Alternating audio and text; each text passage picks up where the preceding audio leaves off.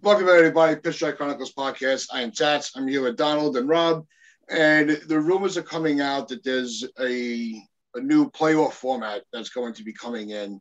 Some people say it's set in stone until the ink is dry. We'll see if there are any changes made, but they are planning on doing an expanded playoff with 7 playoff teams. And I think this is just absolutely crazy. I know that a lot of people want more baseball, baseball it's a long season, it's competitive enough. It doesn't need more playoff games for more excitement. The excitement comes in September where you have all the division races. So there's where you get everybody all hyped up for the playoffs. The playoffs are just kind of, we already have the 1 game wild card, with the 3 and then the 3 division winners. It works. I don't know if it ain't broke, don't fix it. But with the new playoff platform, that almost got me. What do you guys think about it? Playoff platform, tongue twister. It's stupid. Stop adding teams. There's already too many in now, as some people would argue. I like the way it is though, with the 1 game wild card. It brings some excitement. I do think they need to restructure seeding specifically, so we don't see a team like a 100-win Dodger team playing in a wild card game. That's something they need to look at. But I don't think they need to add 2 more playoff teams. It kind of just, you're kind of just flooding it at that point. It works in the NBA because everybody's playing each other. One plays 8, and so on and so forth. And in baseball, the new proposal, I think you said it would have the top team gets a bye, and then the second best gets to pick their opponent. It's like, what are we doing here?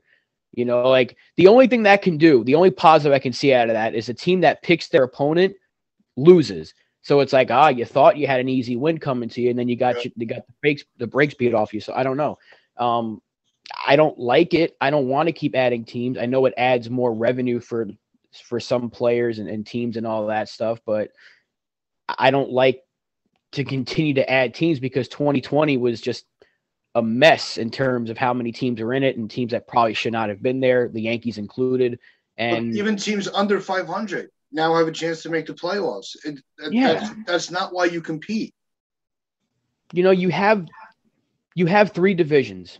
Maybe, I don't know if you want to do that. You add 1 more team and then you can still try the bye, and you still have the 1 game play. I don't know how they do it. I just don't like adding 2 more teams when some people would say that having the second wild card is already too much. It's just a 1 game playoff. Maybe you make that a 3-game series. I don't know. That would give teams more of an incentive to fight for the division title so that you avoid playing a 3-game series. But then people would say, well, now you got to use 3 pitchers and then you're going into another series against a fresh team, so it's unfair. I don't like adding 2 more teams, but I doubt it would happen this year anyway. If anything, it's going to be 2023, but I still don't like it. I do not like it. One word for you. Money. Yep. What it all comes down to. The owners just want to make more money while spending less. It's as simple as that. You get more money from television revenue. And also, let's not forget, the fact that every team basically makes the playoffs, you don't really need to invest that much in your playing team. If there's a better than average chance of you making the playoffs if you're having a below average season. Just look at, case in point, the Yankees in the 60-game season, or case in point, the Yankees last year. Bad. The Yankees have been bad for 2 years now, and Hal Steinbrenner hasn't invested at all in it, and we still made the playoffs, and he's been really happy with it. So, you could never promise me that Hal Steinbrenner is not delighted with this idea. This is fantastic for him. He's going to rake in billions of dollars in revenue as the owner of the New York Yankees, and he doesn't even have to spend a portion of it even a portion of it. He can probably even spend less now than he did before because, hey, this team's going to make the playoffs every year. So it's watered down. It's not just about Hal Steinbrenner and the Yankees, but in general, football in general. The owners now can now rake in more money, more TV revenue, more concessions, more all these games because their team's going to make the playoffs in some sort of crazy format. And they get to spend less while doing so. It's a win-win for the owners. It's a lose for the fans. And it's a lose for the product of the game. I mean, who would want to watch a watered-down format where I don't understand what's going on? I know I read that from Craig Carton's tweet last night. I'm like, what? So teams choose their opponents, and then there's bye weeks, and there's this and that. I mean, that sounds complicated. It sounds like a mess. It's very simple now. It's very, very simple now, right? Win the division. If you don't win the division, then you're in the position where you have to have a one-game wild card. And you need to put your best foot forward in that one wild card game, or you're out. It's very simple. And in comparison, and even though I have an issue with the one-game wild card because I still believe that over 162 games of series, every game that you play is part of a series over the 162 games. Suddenly, you're part of a one-game format, which is obviously completely different than what you've just experienced over the prior 162. Apart from that, my issues with that, and I think something could be amended with that. Still, it's a much better situation than that. I don't understand what all that nonsense is. Bye weeks and things like that. The only way you should get a bye week is in the NFL. Do you know what I mean? If you got the best record, you get a bye week. But it's not the NFL playoffs. The seeding thing, I completely agree with you, Rob, because you shouldn't be in a situation where the Dodgers have to play the Giants. It's a loss for baseball. One of the two best teams in the game had to go just like that. So they need to sort something out, but that is not the answer. All that is why we are so upset with these negotiations with baseball and with the owners in general, because all they want to do is make more money by spending less. Yeah. I mean, think about it. Like, I know we had like one show where we didn't complain about what's been going on, but now we're back to complaining because they met for 15 minutes yesterday. They had a meeting yesterday for 15 minutes and it ended. What are you doing? And you expect us to think that you're doing everything you can to get this done. Now they set a deadline for the 28th to get this done. So they're going to meet every day, I think, starting Monday, and in hopes that they come to an agreement. It's just going to be a compromise. They're not, and this is exactly what we said. The fact that this has gone on as long as it has, they're going to come up with a compromise that they don't like, but it's just going to be like, let's just get to baseball, and it'll probably last a year or two, maybe a little bit more, and then they'll have another issue with the next labor discussion and whatever else they try to come up with next year, and it's just going to be more of a mess every single year. The same crap we've been dealing with now for 3 straight years is going to keep happening because these losers can't come up with an agreement. And again, stop taking sides here because they're both at fault. Both complicit. They're not negotiating in good faith. I've said it for years. They are not negotiating in good faith. Oh. They've had, by the way, they've had since before Christmas to have these meetings, and it's only now that they're thinking, oh, now we'll start having these more regular meetings prior to this self-imposed deadline on February 28th. You had all this time to do it before. You're having these little 5-minute meetings. You just come in, you go, this is our proposal, and you don't like it. Okay, bye. I mean, what is that? I mean, literally, I get a shower, jump in the car, get a Starbucks, come back, all in 15, 20 minutes, and then we've already had 2 meetings in that time because they can't organize anything. It's an absolute embarrassment. Just like I was joking around with Rob earlier. You know, they're spending more time. Sorry, man. How can you negotiate like that? That is not a negotiation. That is an absolute ridiculous prospect of just sitting down going, this is our idea. Do you like it? No? All right, well, we'll see you later then. And then they come back and they maybe come back and maybe a week later do the same thing again and then again and again. I mean, This deadline, all this is, and I've said it before, we're only going to get traction when money is at risk of being lost on either side. That is when you're going to get traction. That is when the owners might go, okay, well, maybe we'll cede certain aspects of this, or the players union go, okay, well, maybe we'll cede certain aspects of that.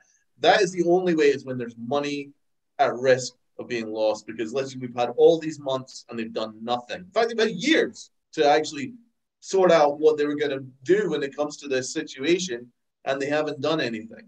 It's kind of, you know what it kind of reminds me of? When I was at university and I had a dissertation. I left it the day before it was due before I started doing anything, even though I had a whole year prior, and it was on me. But the thing is, it's very similar to their negotiations. They've had all this time to actually plan this thing. They've done, no, we'll just do it when there's some sort of deadline in February 28th when baseball might be about to be lost. It's very similar. It's like they're not planning anything. They're not really doing anything.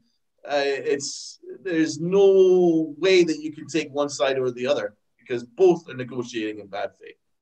Yeah, Rob and I were joking around earlier. They're spending 15 minutes in a meeting, flying to these meetings, and it made me laugh because I'm like, the safety instructions from the flight attendant is lasting longer than the meetings. So they're not gaining it. They got to just lock themselves in a room at this point. They want to meet every day and just, they want to put a deadline on themselves. That's fine. But do they really expect us to believe that they're still going to be able to come to an agreement? No. So they have a deadline for the 29th of what month? February. They're going to have to think of new months, because this is ridiculous. They're going to have to extend the calendar. And there was a tweet that MLB PA is saying that they're not to expect expanded playoffs if they miss any regular season games, which means the players are not going to get compensated fully for a full season. So they're not going to do the expanded playoffs. So there's another argument that they're going to have. Let's just pile more onto the problems. If we miss 10 games, the players are going to be like, well, I'm missing 10 games of pay. And that's going to become another argument. So that's the risk that they're taking. And it goes back to what Donald just said, and something we've mentioned plenty of times before, is all comes down to money. Once they start losing money and they realize that money is going to be lost, and it already kind of has been, not tremendously yet, but once you start missing spring training games, and you're losing money. But once the players start to realize, oh, we're going to lose some of our game salary now, and the owners are like, oh, we could have been selling tickets to these spring training games and to these regular season games. No one's buying anything because we don't know if there's going to be baseball. Now money's going to be lost, and now they're like, let's get this deadline going. See, this is exactly what we predicted. We said this from the start. They're not going to be in any rush to get this done until money becomes a real concern. And it's not there yet, but it's going to be very soon, because pitchers and catchers should have already reported. The players should have been arriving within the next couple of days. And then we would have our first game in 4 days, a week, whatever it is. And we'd have a 2-month-long spring training to complain about. Instead, we're still complaining about labor discussions because it's been 3 months and these idiots can't get anything done. Yep. Well, that's because they waited for the last minute, like we said. They knew that December 1st was coming for years. Yeah. You couldn't start these negotiations behind the scenes during the season. It really is. They both got in their way. They have to lock out the game. They didn't actually have to lock out the game. They had all this time to sort out something. But I'm really sure that a lot of this comes back to how the negotiations went years ago with the shortened season. And I think it's been carried forward. I just don't think that the players' union want to cede anything to the owners. 2 reasons. One, they signed off on a terrible CBA prior. So now they've got their backs up and they think that, right, we're going to make things difficult for the owners this time around. I think they've got their backs up in regards to that. And I think they've got their backs up in regards to Manfred in general. I think if there was any other commissioner of baseball, I think that there would be more negotiations going on. I think that they would sit down and go, right, this is what we want. This is how can we get to where we need to go. But because people view Manfred as the fan base does, as a slime ball lawyer, who's basically been complicit in destroying the game from the inside, which he has, then I think that they're just thinking, right, well, let's just make life miserable for him. Why should they make things easy for their owners and for him in general? So that's where we're at. It's those two things. It's those two factors. And that's why I really wish that if he really did care about the game, he would step aside. Obviously he never would, because obviously he's costing himself millions and millions of dollars. But if someone really cared about the game and knew that how much damage he's been doing to such a historic game that's been going on over a century, a proper commissioner would have come in, and none of this would have happened. I guarantee none of this would have happened. But we're at this stage now because of Rob Manfred and because of the Players Union. And Tony Clark is just as bad as Manfred. I don't know how he's got a job. He does nothing. And the way he goes about things is all wrong too. I'm not interested in having players go on Twitter crying about certain aspects of negotiations. And I'm not interested in what Tony Clark was saying 2 years ago. I'm not interested in what Tony Clark is doing now. It's just there's nothing good going on right now. So, but the reason is, as those two reasons I stated, they signed off on a bad CBA, and now they also got their backs up because of that whole nonsense during the 60-game season. But to bring it back with this playoff format, it really does. It leans in favor of Manfred because he has the new TV deal. I think it's TBS or TNT, one of those two. Where it was said that he promised them more playoff games. In the new TV contract, so he put the cart before the horse on that one. Because now it's like now the game is shut down altogether because the teams are saying no. We don't want expanded playoffs. We want it's fine the way it is. So now Manfred really put himself against the wall. Well, I think they're gonna get an expanded playoff. Just won't happen this year because again, if the players miss any games, that means they're not gonna make their full salary. So you're gonna be like, well, then why are we gonna give you what you want if we're not getting what we want? So if they had come to an agreement before the season starts, I think if they come to an agreement before the deadline, which means we won't miss any regular season games, that means we'll probably have an expanded playoff to some degree this year. And then it could, yeah.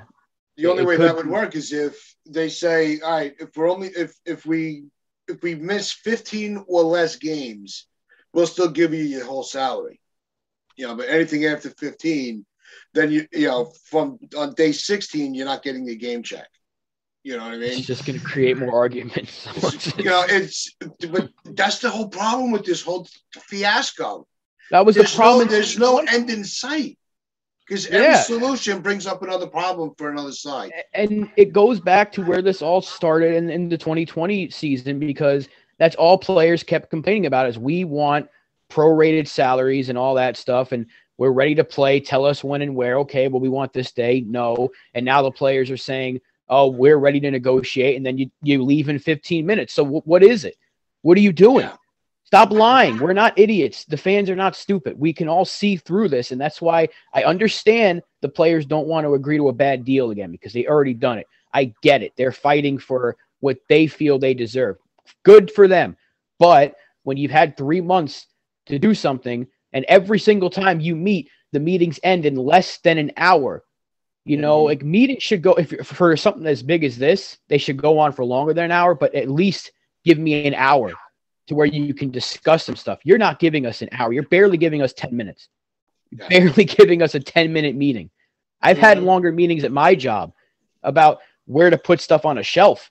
This is ridiculous. You guys are negotiating about getting a sport started where you're getting paid tens and hundreds of millions of dollars. I'm getting paid pennies compared to that. We're all getting paid pennies, and we've had longer meetings for our jobs, and these guys are having for a collective bargaining agreement. It's disgusting. It's bad for the sport. And baseball is going to come out of this looking bad because they're going to come up with a compromise. They could have had this done so quickly. It maybe give it a month. If it would have took a month and it was done by the new year, you'd be like, that's not bad considering what we were expecting. And then both sides could have been like, look, we like this deal. It's a good deal. Let's get spring training going. Let's get these players signed and let's get to the next season. But no, we should be talking about position battles, who's going to start where, who might sign before the spring. If there's like a veteran that gets picked up like last year, like we signed Dietrich and people are like, oh, maybe he'll make the roster. Maybe he won't. No, we're still not talking about that yet.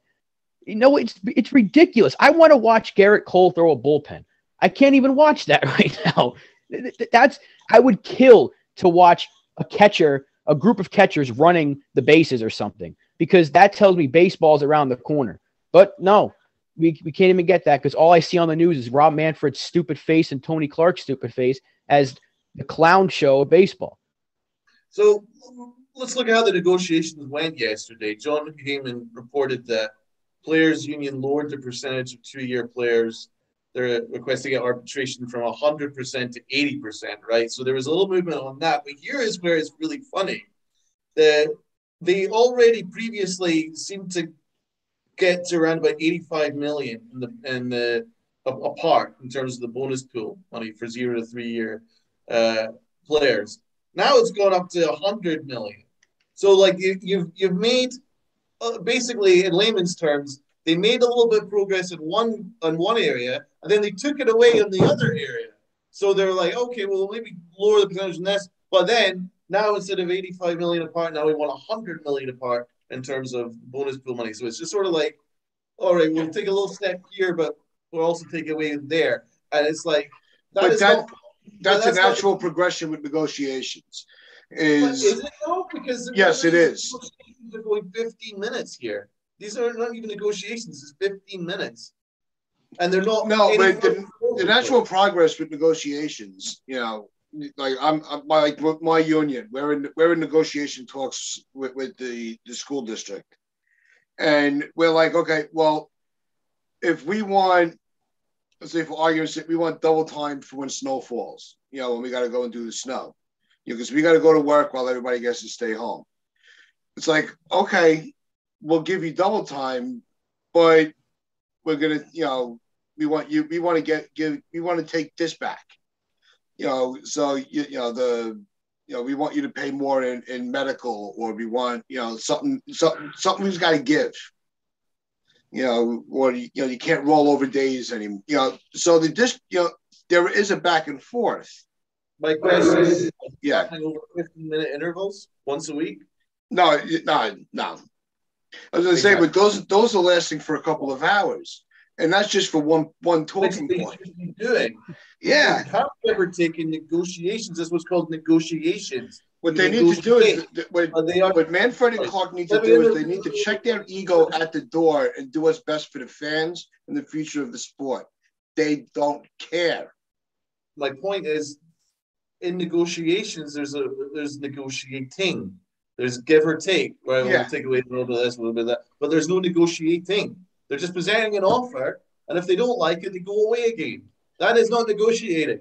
And so all it does is it looks like they lose ground on certain things. So that's my point. If you're taking away a certain area and then you're going away again for another week, you're not really gaining any ground. There's no any negotiating. It's like negotiating in bad faith. That's what it looks like, and that's what it is.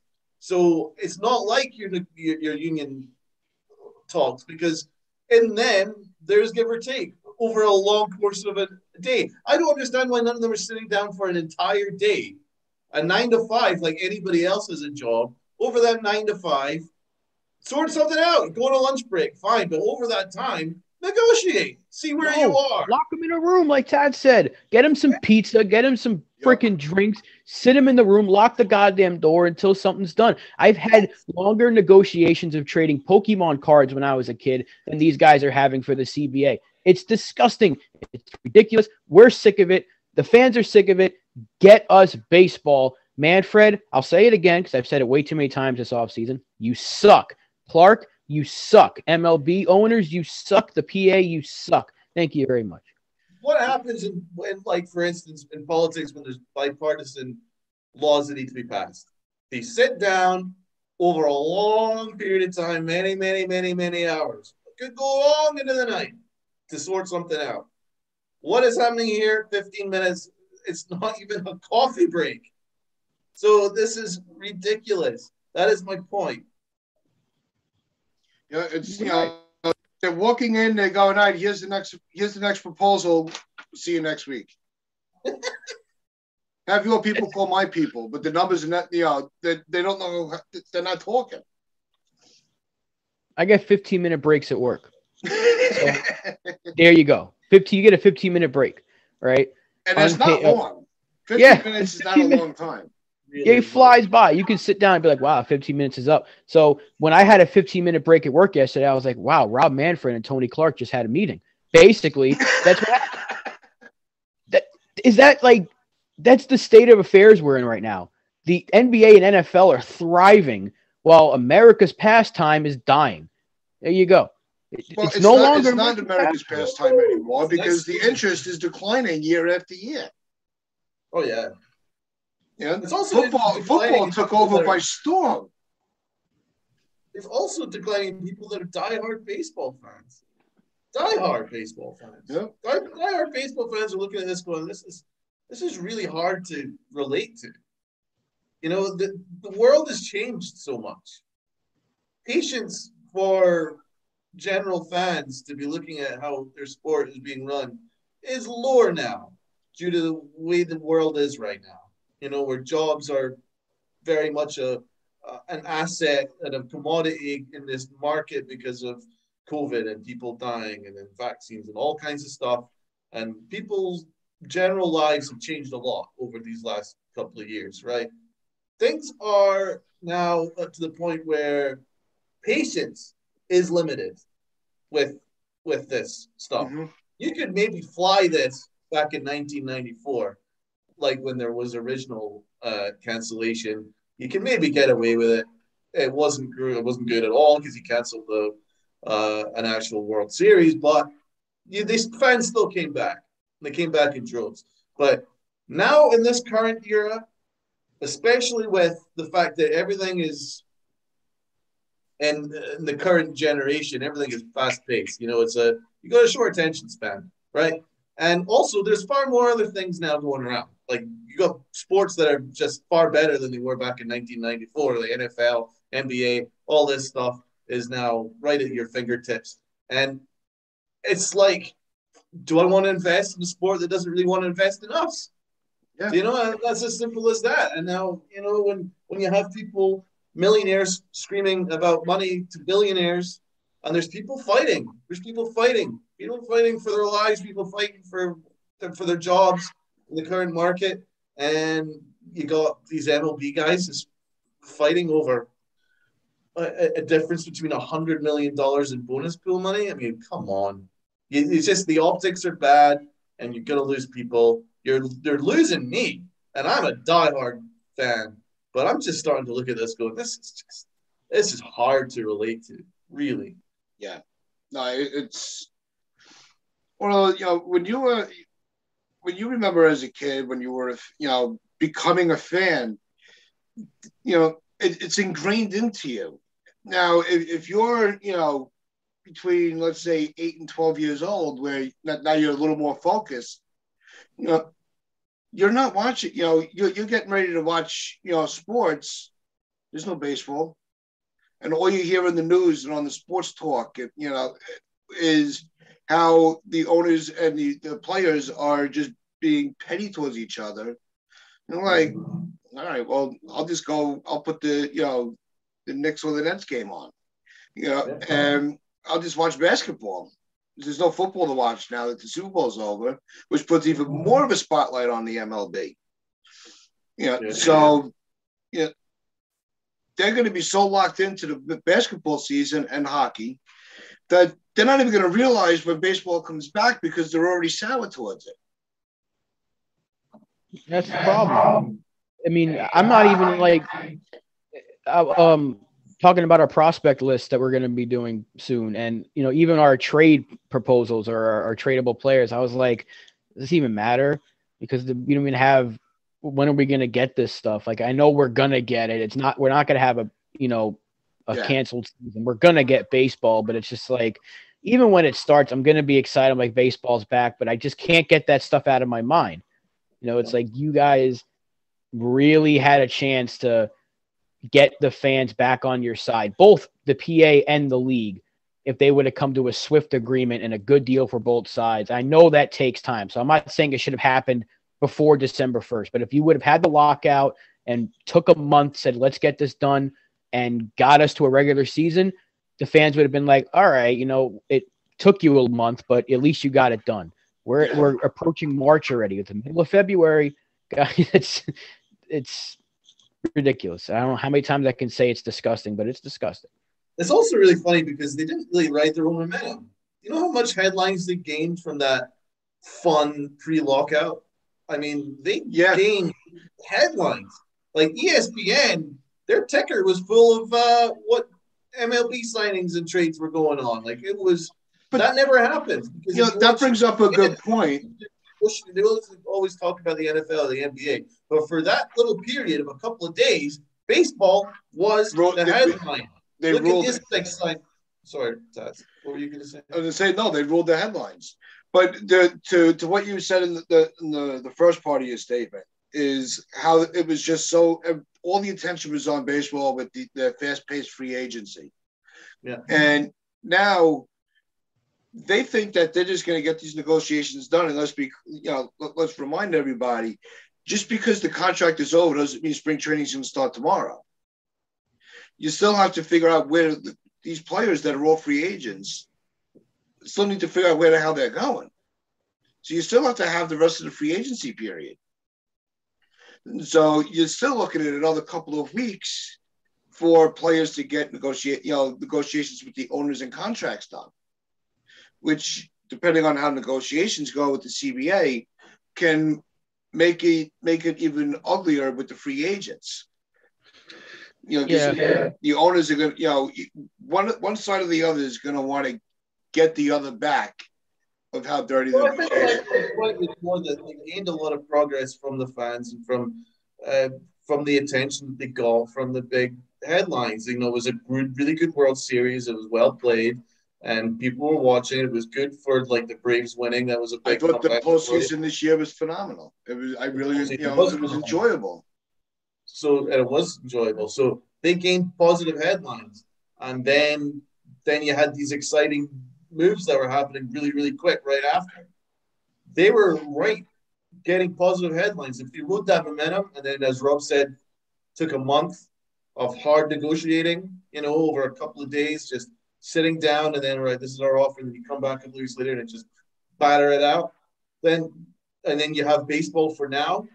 Then none of this negative attention would be happening right now. Yeah. In fact, it'd be going, baseball's really changed. We had that really exciting period there with free agency. Now we were excited for this new free agency. There's a lot to be excited about. We got a new baseball season. That's what should have happened. And they didn't ride their own momentum. And that's really scary because really good businesses know when to ride the momentum when things are looking good. And they didn't ride that momentum, which makes me very afraid, to be honest, as to what kind of business they're running. All right. Well, let's see what the weekend brings, and hopefully on Sunday's show on the Upper Deck with Chris and Lynn, there's some more positive news. So that's really all we can hope for right now. And our next show, we'll be going over our 5 favorite free agents that are available for the season for 2022. And then we will be doing our top 3 untouchable prospects also next week. So look for that. So just remember, like, share, comment, and subscribe. You are watching and listening to Pinstripe Chronicles on sportnarian.com/player and on Northeast Streaming Sports on Roku. Just remember, wear your pinstripes with pride and play hard.